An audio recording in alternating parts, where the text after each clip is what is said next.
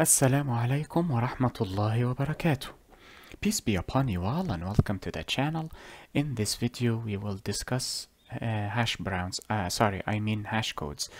I am probably hungry. But before we begin, Bismillah ar-Rahman ar-Rahim, Alhamdulillahi Rabbil Alameen, Wassalatu wassalamu ala ashraf al-anbiya'i wal-mursalin, Sayyiduna Muhammad wa ala alihi wa sahbihi wa man tabi'ahum bi ihsanin ila yawmi ddin, warda Allahumma anna ma'ahum ajma'in, Allahumma amin.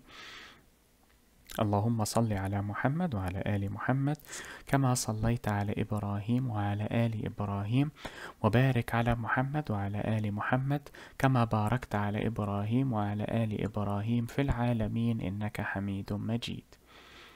We begin in the name of Allah, the most merciful in this life and in the hereafter, and we thank Him for all of His blessings that He has bestowed upon us, for they are innumerable. And we pray that we follow in the footsteps of Prophet Muhammad, peace be upon him and his family. Amen. We also ask for prayers and blessings to be bestowed upon Prophet Muhammad, peace be upon him and his family, as they were bestowed upon Prophet Ibrahim, peace be upon him and his family. Now, firstly, I would like to alert you that hash codes are heavily used in data structures, particularly for hashing. However, we will not cover the data structural portion of hash codes. We will simply cover the definition of hash codes and their general usage, but that is it. For details regarding hashing, inshallah, if I am able to in the future, I intend on designing and creating the Java intermediate level course that will cover multiple topics including data structures. But that is, of course, I honestly do not know what fate holds for me, but if I have the time, I will continue this course, of course. Pun not intended, I guess. But if I do not have the time, please forgive my deficiency and shortcomings. Now, what is a hash code? Simply, a hash code is a unique integer, or you can call it a unique ID, assigned to variables. Each variable that occupies a place in memory is assigned a unique integer or a unique ID, or a unique identification. It is similar to antigens if you have a biological background or if you are studying in the biological field. You may have come across the term antigen, which is a complex molecular structure that is on the surface of the cells that is used to identify the cells of the body by the immune system. The immune system normally checks the antigens on the surface of the cells, which is why the immune system does not attack normal cells that are indigenous to the body, except, of course, if there are certain issues or deformities with that antigen. And the best example to that disorder would be autoimmune diseases such as lupus, erythematosus, and what was the other one? Rheumatoid arthritis, just as examples. However, we do not have an immune system in Java. We do have a garbage collector, if you would like to consider it a white blood cell, but we will cover garbage collection later on, bi'ithnillah, and God willing. So this hash code is a unique value assigned to variables. You may have heard me say in prior videos that the hash code represents the memory address. This was a simplification of a hash code. Hash codes do not represent memory addresses. Why? Because hash codes are integers, and integers in this context are decimal numbers to the base 10. Memory addresses are hexadecimal numerical values. So the hash code is not truly the address of a variable in memory, but I used it as such for simplicity. You will see why in just a moment. So this is known as a hash code. Now, how are hash codes generated? Java has a specialized function that generates hash codes. Now, of course, the developer of Java is the one that instills such a function with certain features that generate the hash code. There are particular algorithms that are followed to create a hash code. Inshallah, if I have the time, I intend on creating a generalized computational scientific playlist that covers general topics such as the definition of semantic versioning, artifacts, algorithms, and pseudocode, and so on and so forth. But as you can see, I have a lot to record, and I do not have enough time to record them. Most likely you will find these videos in a much better quality online, of course, or articles online. But I care not for that. What I care about is the effort I put in, because we are judged by our effort, never by the outcome. Because we control the effort, but we never control the outcome. So we cannot be judged by that which we do not control. We are only judged by that which we can control, and that is from the mercy and justice and fairness of Allah subhanahu wa ta'ala. How would I translate subhanahu wa ta'ala? I guess God be praised. I mean, if there are any Arabic speakers, please provide an appropriate translation for the term. So here is the process by which a hash code is created. This process is known as hashing. I honestly do not know why it is called the hash. The only hash I know is a hash brown. Probably hashing has a different definition in English. I honestly do not know. And English is not my first language, thankfully, so I honestly do not care. So we have the variable that we wish to hash, and within this box, or this area here, we have the hashing function or the hashing algorithm. And here we have, let us use this, the hash code. So every variable that is stored in memory is placed through the hashing function. The hashing function creates multiple calculations and creates, after the process is done, of course, it creates a unique hash code for that variable. Hash codes are similar to student IDs in university, exactly that. Except you are not pressed as a hash brown in a hashing algorithm or a hashing function. But each student has a unique ID which is used for easier reference or easier retrieval in searches, for example. The same applies for variables. Now, the reason I associated hash codes with memory addresses, even though technically speaking that is untrue, this is why. If I create a stack here, for example, and I will create a heap. I have grown accustomed to these two colors for the stack and the heap, so that is why I am using them. Stack and heap. There we go. Okay, so what do I need? What do I need? What do I need? Let us say I will create two strings.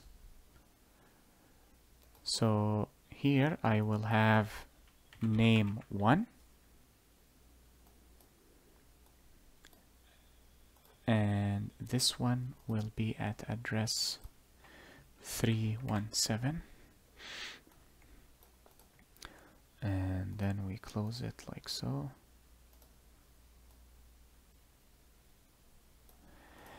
And then I will create another string. I will call it name2, and I will close this one like so. Oh, for goodness sake, man. Okay, and let us say that they point to the same location for now.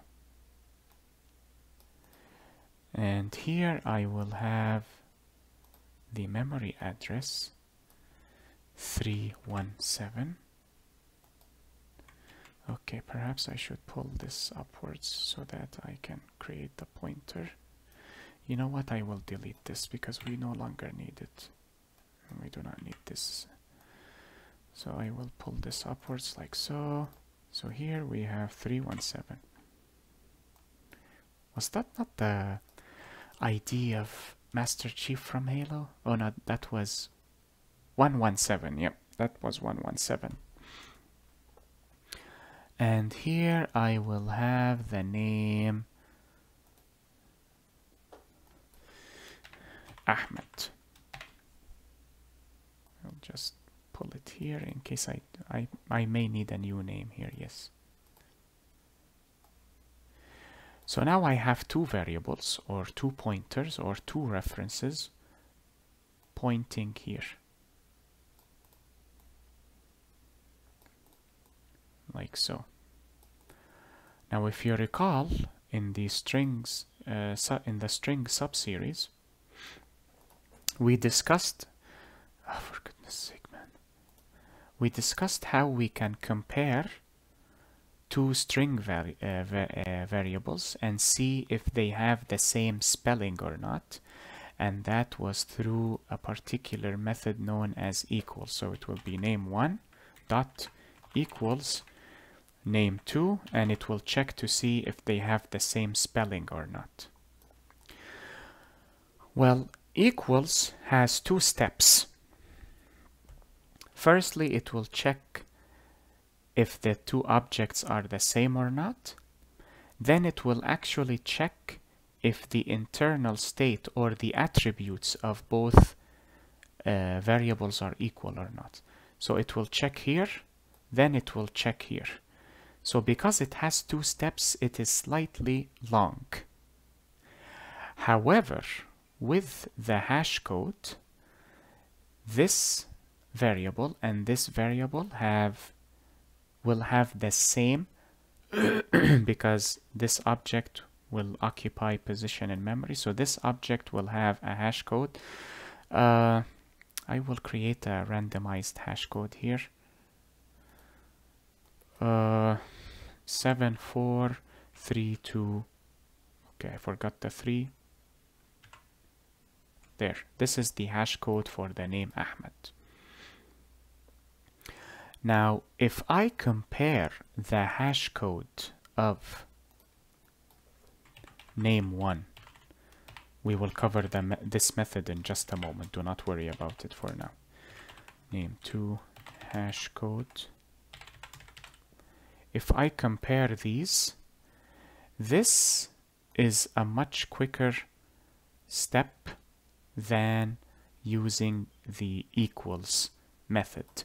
Why is that? Because Java will compare the hash code, so it is only one step as opposed to the equals method, which compares the objects in two steps.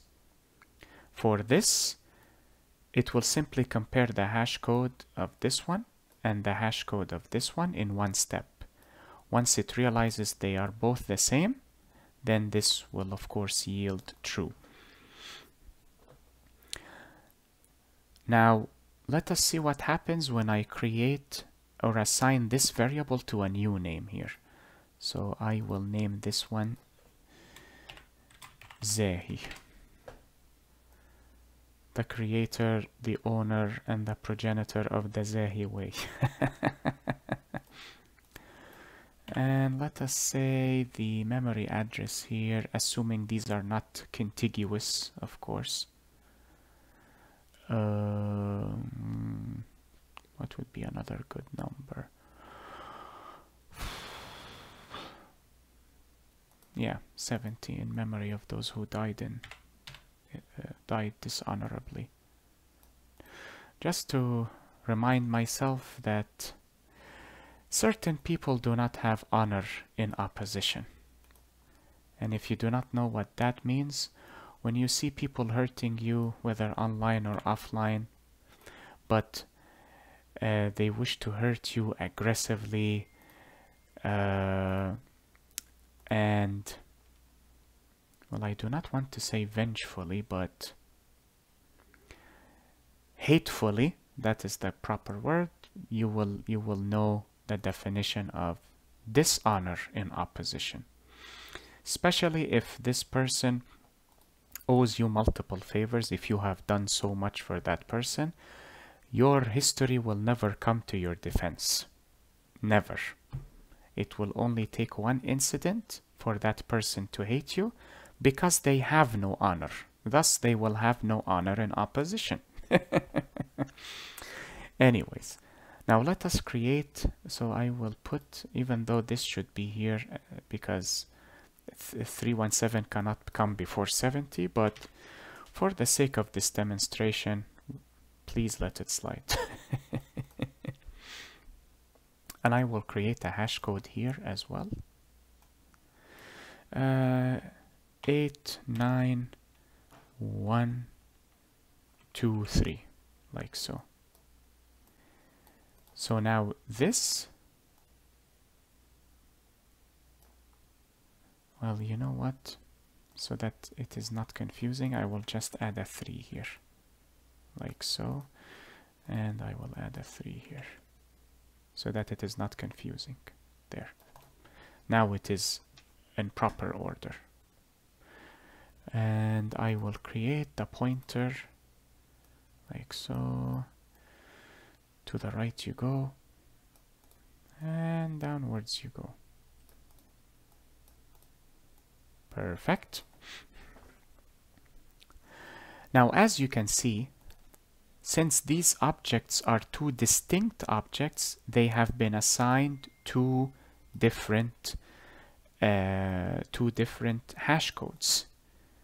Thus, this will be false. These two do not equal each other, but also this will be false. The only difference is this processes quicker than this because, as we have mentioned, it only takes one step to compare these, whereas for this, it compares the objects at 2 steps instead of 1. That is why I would speak as if hash codes were assigned, were the same as the memory addresses. Hash codes are not memory addresses, so I will iterate that here like so. Hash codes are not memory addresses. I simply spoke of them as such for simplicity, because as you can see here, they mirror or mimic memory addresses, but in fact they are not. Another reason for that is if you have objects in different memory addresses, they will have different hash codes. But if you have objects within the same memory address, they will have the same hash code.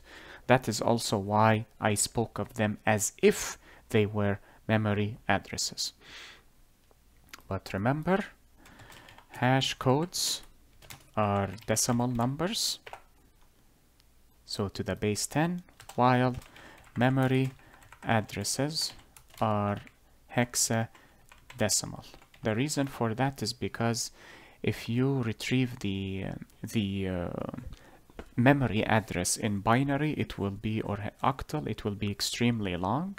Hexadecimal is an easier format to read.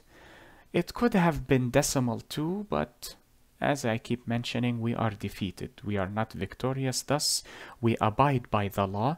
We do not create the law, and we cannot change the law.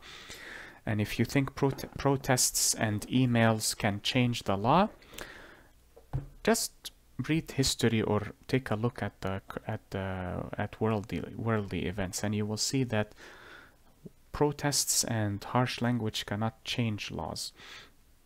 Only the sword can change laws. Anyways, so this is the comparison between the hash code and the equals method. Now, I will be attaching a few articles that describe the hashing algorithm if you would like to read further about that. I highly doubt that most developers know about these algorithms unless they are creating programming languages, because when you design a compiler and you wish to create keywords, you will need to create hashes for these keywords, such as while, if, switch, and so on and so forth. Or if you are designing data structures, of course, if you are familiar with the hashing algorithms, it would be best. I do not feel that I am qualified to teach these hashing algorithms, so I will be leaving these articles for you to read beneath in the description beneath this video, bi'idhnillah and God willing. However, if I familiarize myself with these hashing algorithms, I can create a lecture in the future, bi'idhnillah and God willing, to try and simplify it as best as I can. Now that we have covered this, let us see the methods that are available for hash code calculation, or rather the retrieval of the hash code. Hash code calculation and retrieval, because they do return values, that is why. And these are hash code, like so, and Integer.hashCode with a parameter passed as an integer. Now this integer that is passed into the hash code is the value or the variable that the hash code will be calculated for. So if you pass 10 here, this hash code method will calculate the hash code for the value that you pass here. Now, before I forget, what did I want to, was something related to the diagram I drew. Okay, I will draw it again. I remember now. There is a slight disadvantage. Well, it is not truly a disadvantage, but it is a matter or an aspect you should be aware of when you are handling hash codes. So I will draw the diagram that I drew earlier. So we have the variable here. Oh, I forgot the box. And here is the hashing function, or the hashing algorithm. Hashing algorithm. And yes, algorithm is the name of the Islamic scientist who developed math. And then you have who developed algebra too. Algebra is his discovery or his invention. The hash code. Now if you recall, I drew the arrow pointing towards one direction. not Backstreet Boys or NSYNC, One Direction. I do not think these three are better than each other. I think they are all the same, such as K-pop. It is all the same. It is always baby I love you, but it is never true love, it is just sex. Anyways, that is a tale for another time. Alright, I did speak of that in the Truth of Marriage video. Yeah, I did actually. Never mind. Why is this arrow pointing irreversibly? Hash codes do not inform you of the data type of the variable. So this number does not inform you of the data type of the variable. It simply tells you that this particular variable, whatever it may be, whether it is an integer, a double, a boolean, a string, etc., has this particular hash code. The reason for that is because this conversion method, or this hashing method, or this hashing function is irreversible. So I will write it here for you, just to remember. Irreversible. What does that mean? It means that I cannot convert a hash code back to the variable. So if you receive a hash code, you would not know the data type of that hash code. Here I know that this hash code belongs to a string because it is represented diagrammatically, but sadly with computers nothing is represented diagrammatically unless you create a graphical user interface like Paint. So this is what I wanted to discuss before we tackle these. Now let us head over to, oh, I forgot to delete this from the previous lecture. And bye bye baby balloon. So I will create the string name 1 Ahmed, and string name 2 Zahi, and then I will display name 1 dot equals, well, firstly let us use the same name and then we will change it, name 2, and then I will print this name 1 dot hash code, which is inherited from the object class as we have discussed before, name 2 dot hash code. Now let us print these. True, true, perfect. Now what if I change this to Zahi? False, false. So when you see two different hash codes, normally it means or it alludes to two different memory addresses. And it functions in a similar fashion to the equals method. The only difference is the hash code comparison is much quicker than the equals method. So if you wish to create efficient program flow, I would suggest using this comparison as opposed to this comparison. So we are done with this. Int num is equal to integer dot hash code, and we will pass 150, and then print variable num has a hash code of plus